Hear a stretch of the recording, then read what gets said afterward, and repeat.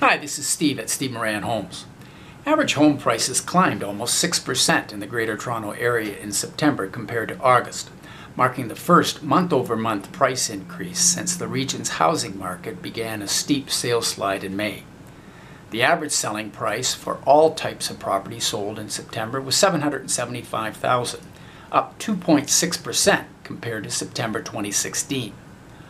Although buyers pushed prices higher, the number of homes sold was down 35% over the same month last year.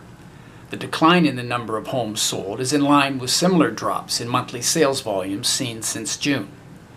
Condominiums remained resilient, with prices climbing 2.5% in September compared to August, and 23% compared to September 2016. The condo market has faced far less impact in the recent housing cooling, as buyers continue to prefer the least expensive housing category. As we move through the fourth quarter, we could see some buyers moving off the sidelines to take advantage of a better supplied marketplace and in advance of further interest rate increases or stricter mortgage rules. Thanks once again for your attention. I'd be happy to help you with your real estate needs. I can be reached at 416-949-1684, or you can visit me at stevemoranhomes.com. Have a great day.